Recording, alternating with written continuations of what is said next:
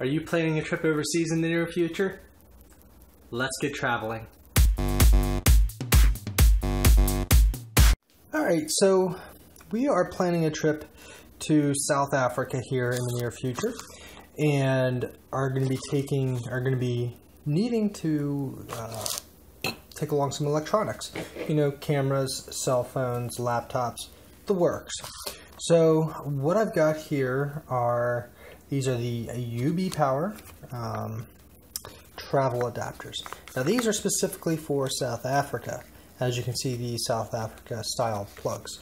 If you're looking for a European, they do have the Europe versions, and they do have multi-type adapters as well.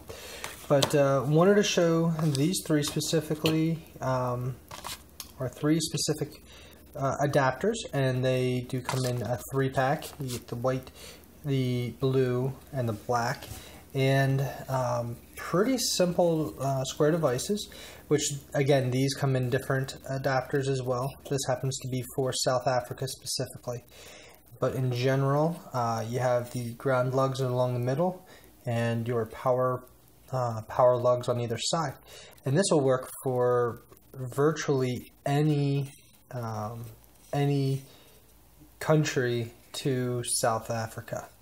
So pretty much if you have an adapter or a wall that you need, or a plug that you need, it will work in here. Now the only catch is this does not change if you're in the US and you're going to South Africa. South Africa has a 240 volt AC system at 60 hertz. So you need to make sure that your equipment will run on that voltage, which is much higher than here in the US, where we have a 120 volt and 50 hertz. So that is one consideration you need to make when looking at this device.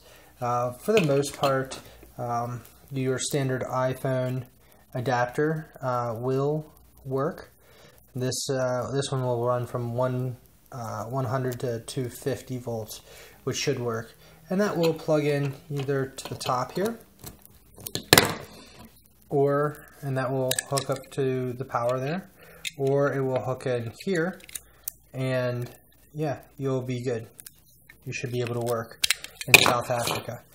Now the other model that they have, Yubi Power, also has a South Africa plug. Now this one is a little bit safer. You've got finger guards there, which actually just move out of the way when you go ahead and stick the plug in, and that just got to push it down in there, and it snaps right in.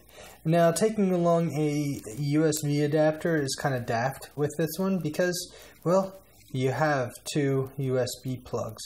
And now total combined only 2 amps, so that is kind of low, so it would be a very slow charge for whatever you're taking, so keep that in consideration. But you do have USB outlets, and again, you have the universal adapter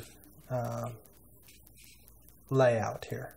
So again, looking forward to using these, and I actually haven't been able to try them out because, well, I'm here in America and these are for South Africa.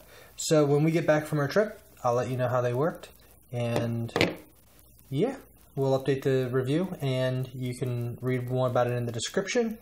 Like, comment, and ask any questions. We'll get back to you.